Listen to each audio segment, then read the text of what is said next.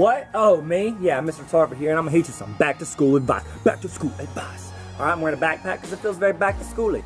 Back to schooly. Okay, so I want to get you some advice on keeping things organized for school, okay?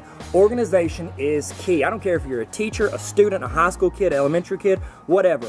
Organization is key. A lot of schools will make you carry around a planner and write down your assignments and take it home to your parents to sign because they want you to be organized in what you have to do, because there's so many things that kids mess up on in school that are regards to turning in homework, turning in assignments, or getting things signed. There's so much to remember, and that's with any part of life. You need to be organized, and I think that's one of the best things schools can do for you is teach you organization, okay? So what I recommend for organization, this is my one word that I feel like can do it. 2 words. Let's do 2 things, okay? You ready? Lists. Keep a place where you have a list, whether it's a planner. I like the Moleskine notebooks. I like little notebooks, the bigger, medium notebooks, whatever it is, planners, I don't care what it is. Have something where you write down stuff from each period that you need to do. Okay, I don't care if it's like one of those composition books that are like 50 cents. Just write down what you have, mark things off. If there's something you need to bring home, write it down, okay? If you're trying to remember after 8th period or 7th period or whatever, you're like, oh, what did I have to do? What was it? 1st period, 2nd period? You might miss it, okay? Something you have every period that you can write it down in. Let me while I'm talking to you, I'm gonna get it out, my example, okay? This is what I use.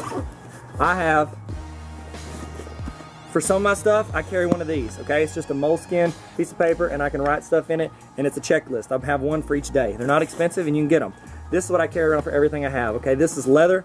I have an iPad mini right here attached that I glued in there, and then I have a daily planner right here that I have stuff in, and then I just flip to the page of the week it's on, okay? So that's my advice. Get something that helps you organize stuff, whether it's a list, a piece of paper, you write it on your arm, you know, just don't wash your hands too much because you get rid of it, but whatever it is. I knew a guy in college who had a tattoo on his thigh and it said to do, 1, 2, 3, and he would write it on his thigh. So I thought that was pretty cool, but I'm not saying go get a tattoo, but if you do, put a little Tarver Academy pie sign on it, send us a pic, we'll post it, okay? So, lists, okay? Keep it organized so you don't miss stuff you're supposed to do. The second thing and the last thing, consolidate. Don't have, you know, 7 3-ring binders and 7 of everything for all of your classes, okay? In college, I would have 15 hours as an average semester of college. You got 5 classes, okay? Most college classes, you're really just taking notes and then you're taking tests. That's it. That's the majority of it. You're not doing projects. You don't need all these like crayons or colored pencils. So what I would get at the first of every semester is I would get a 5-subject spiral notebook. All the papers stay in it. They've got pockets for each of those things, and so I could just slide papers in, the very occasional paper that they turned in. Other than that, I'm just taking notes and writing stuff down.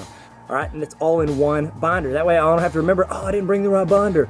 It's in that binder, okay? So if you're in college and you have the choice, I say put it all in the same thing, whether it's a 3-ring binder, a trapper keeper, which you look like a dork, but they're awesome anyway, so don't let anybody tell you different, or just like a spiral notebook with different subject dividers, okay?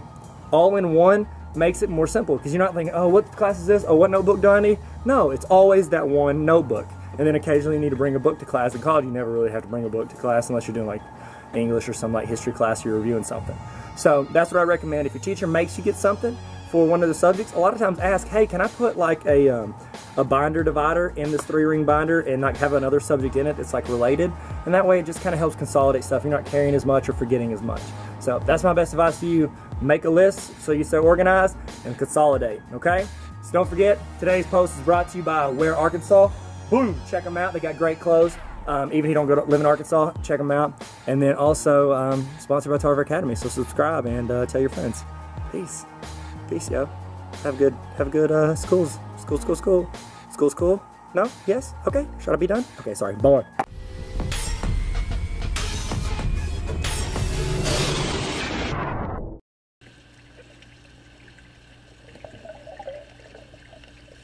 Hello.